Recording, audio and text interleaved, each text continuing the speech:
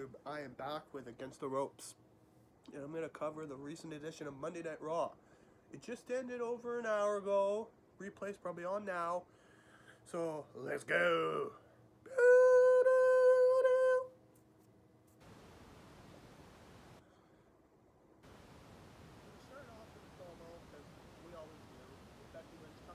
Pretty much talking about the Royal Rumble, talking about who's in it, talking about, oh my god, I'm Becky Lynch, I'm the best, which you are the best, we love you, and how she's pretty much going to defeat Doudrop.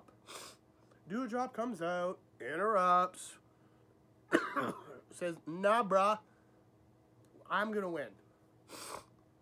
And says, I didn't need you at all, I did it by myself. Bianca Belair comes out and basically says, Becky, if it wasn't for you, that would be me, not Doudrop. And then Bianca declares for the Royal Rumble. Then Liv Morgan comes out and does the same thing. And then after all the promo, we get into the tag team match. Becky Lynch and Doudrop versus Bianca and Liv. It was fine, alright. Decent match. And it had that thing where it's, can they coexist? Answer is no. Becky gets squashed while Liv gets squashed. Doudrop drags Becky over, tags, does the splash again on Liv. 1, 2, 3, done. Then attacks Becky afterwards, which kind of building up to the Rumble. Well, making her look good because I don't think Doudrop's going to win. I think Bianca or Liv Morgan is going to beat Lynch at WrestleMania. But, on to the next skit. We had the 24/7 skit. Nothing really there. Oh my god, I'm scared of Omos. And then it goes, and then Edge and Beth Phoenix walk in. 24/7 people, Reggie and Dana Brooke walk off. And then Damian Priest comes up. Basically asking Edge for advice, what to do in the Rumble, how to control your anger. That's cool. Just simple advice from a Hall of Famer. Cool. After that, Edge walks off. They're all smiling. Kevin Owens walks up, like, let's have a good match, pretty much sucking up to Damian Priest, which Kevin's kind of a liar, which is his gimmick. But we'll get to that in just a moment. Because next up's the KO show. Kevin Owens comes out, gloating about himself, dissing the fans of Tulsa, and declaring for the Rumble. And he brings out Seth freaking Rollins, which I don't know why you change it to freaking. Seth Rollins is fine. The man's a fucking beast. I don't know. Pardon my language. But he comes out, he does it, which I absolutely love your laugh. It gets me every time. Even if they turn you babyface, please keep that laugh. So basically they go back and forth talking, saying, I'm gonna defeat Roman Reigns. Kevin Owens like, yeah, you're gonna beat Roman Reigns, because Owens and Reigns had a feud last year. Funny enough, one of their matches was at Rumble. And they're kissing each other's arse. And then Damian Priest interrupts, tells him to shut up. Time for talk is over. He's winning the Rumble. And then pretty much says he was told by Adam Pearce and Sonya Deville that his match starts meow. Which, Damian Priest, Kevin Owens, really good match. Lots of near falls. I love how Owens, at one point, hits like an elbow. Oh, sorry, a chop. He does a chop, and then Priest gets all demon mode, and Kevin is just like, oh, no, no, no, I want a peaceful match. Kind of laughed at that one, because that's a part of Damo's thing, which I still don't understand why people are raving about him being a heel for attacking Shinsuke when he's not a heel. But, anywho, they had a really good match. But the ending I didn't really understand. Simply because Kevin Owens fakes a knee injury. Down on the ground. DTMTs. Dame gets this close. Kevin just hits him with a stunner. 1, 2, 3.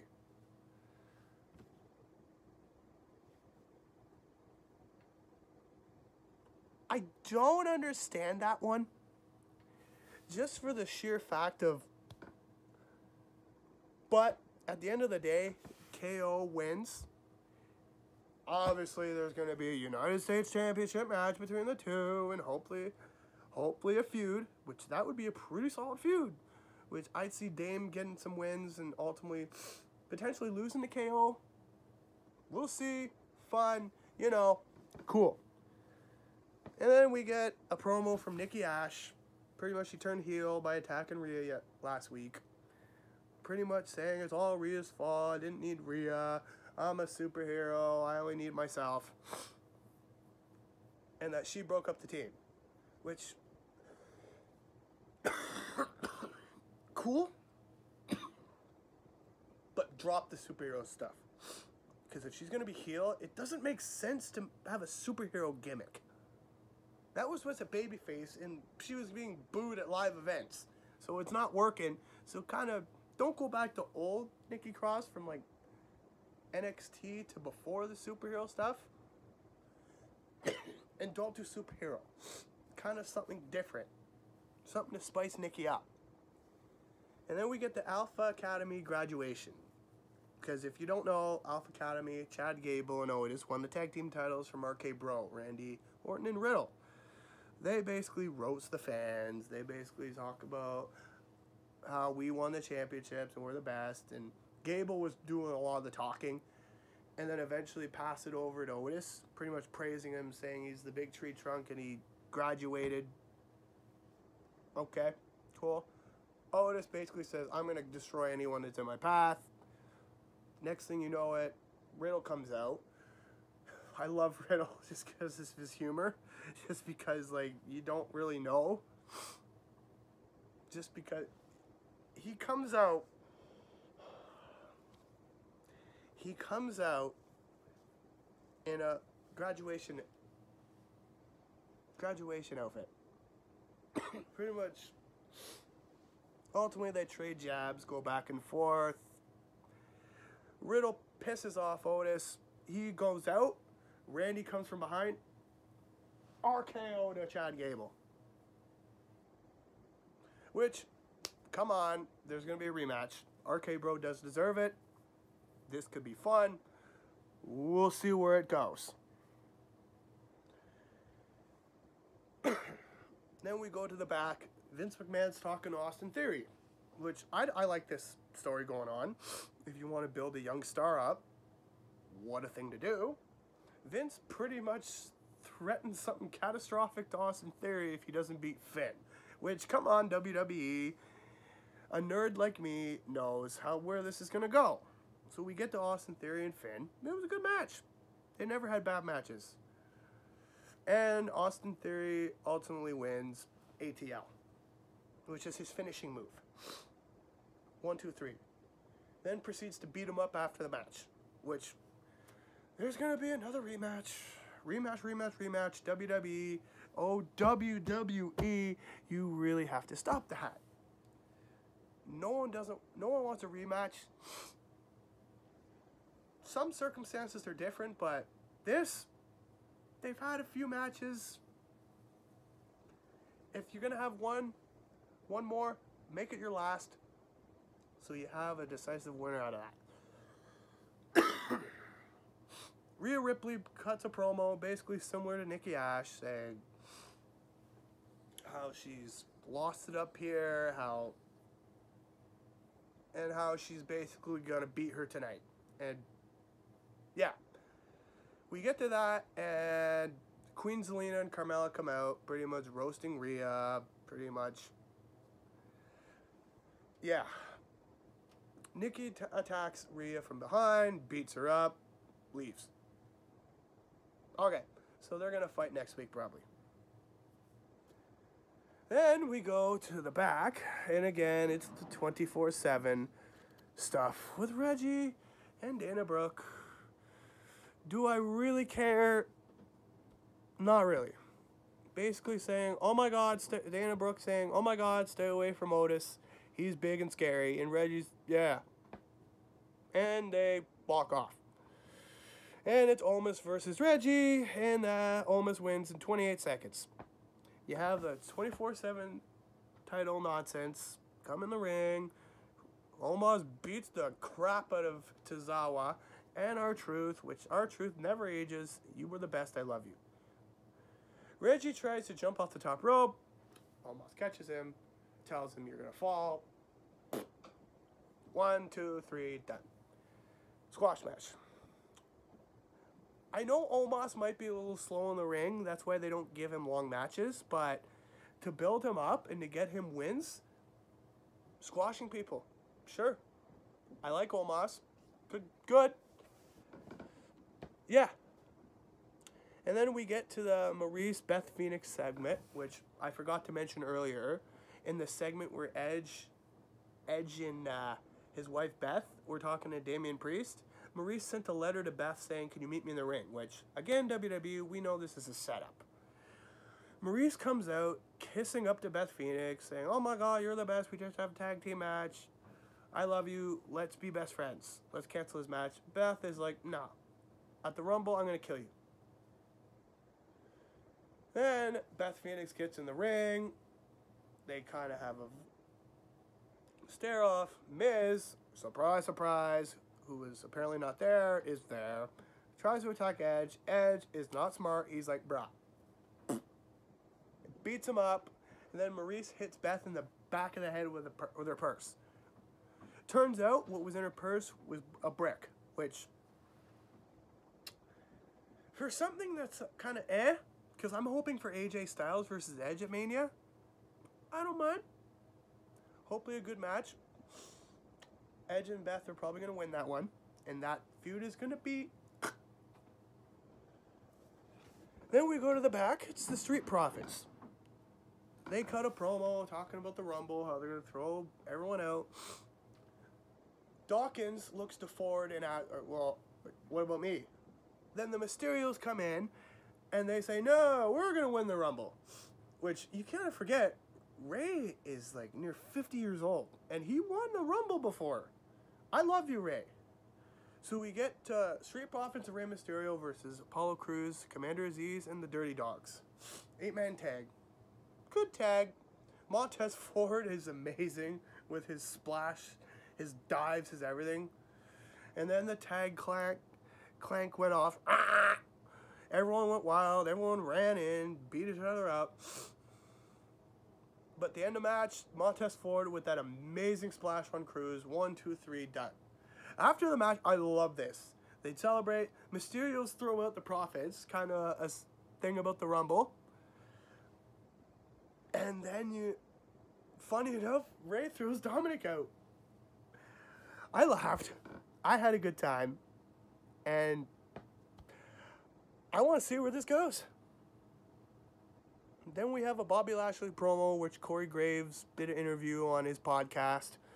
And Bob is pretty much not really in character, but talking about how much this match meant to him and how much he was looking forward to it. And how back in the day, he didn't really get much eye contact from Lesnar. And now that he does, he's pumped for this match. And you can see in his face, he's like, "Let's go." And then we get a Royal Rumble, like, Road 2 with Brock and Bobby, which, it was awesome. Check it out. Just because I'll take that. Then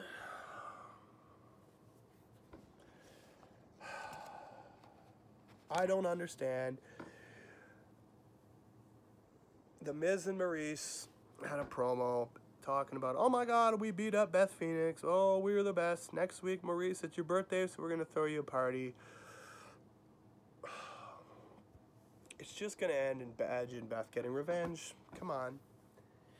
And then Alexa Bliss's journey back to Raw. I like that she wasn't demonic, but you could tell in her eyes she still had it, because that lasted a minute. Therapist is like, "Glad you're here. Don't damage anything. I'm not going to take it." Pretty much says some words, asks Alexa what she thinks of. She says her doll Lily, demonic stare. Therapist walks out. I'm hoping Alexa Bliss comes back as a tweener, because this Fiend thing is not working. Unfortunately, Bray Wyatt was released. I wish the best for you. And I heard you're doing movies, which if you are, I'll check it out. Main event time. Bobby Lashley versus Seth Rollins.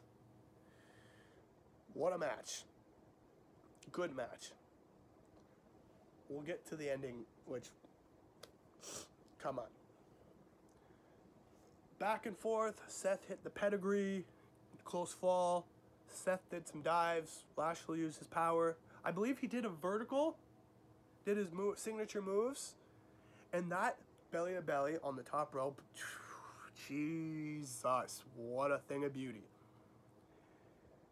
And then you know what happens next. The Hurt Business, Cedric Alexander, and Shelton Benjamin pull him out of the ring and beat him up, which means disqualification again.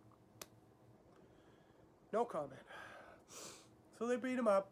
Lashley gains control and hits this friggin' amazing spear through the barricade to Shelton Benjamin, and boy, oh boy, what a spear. And then Seth is kind of watching like, oh my God. And then Usos come in, super kick him, leave, and that's basically how Raw ends. I'd say good show. A lot of dumb skits, a lot of predictability. WWE, please change your DQs. They're pathetic. Come up with something different. But I am looking forward to next Raw, because the Alpha Academy has a brain challenge with RK Bro. Gonna be good. And that's it for today. Tune in for tomorrow's NXT review.